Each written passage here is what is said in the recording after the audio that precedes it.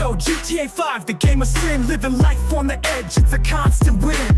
But let me tell you about a man named Trevor, a sociopath leaving bodies severed. He's a loose cannon, always causing havoc. No moral compass, just pure psychopathic. But damn, he's the most fun to play. In the criminal underworld he holds sway. GTA 5, where the chaos thrives.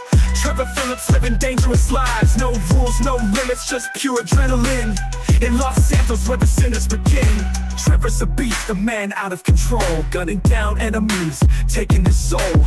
But deep down he's just a broken man, trapped in a cycle he can't understand. But in the virtual world, he can be free, a release from his own reality. Here we go.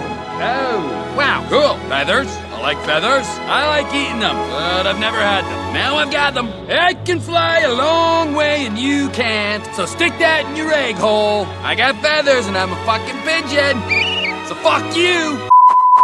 So grab your controller, strap in tight, join Trevor on his violent flight. GTA 5, where the chaos thrives. Trevor Philips living dangerous lives. No rules, no limits, just pure adrenaline. In Los Santos where the sinners begin. So let's embrace the controversy in GTA 5 where we can be free, living out our darkest fantasies in a world where there are no penalties.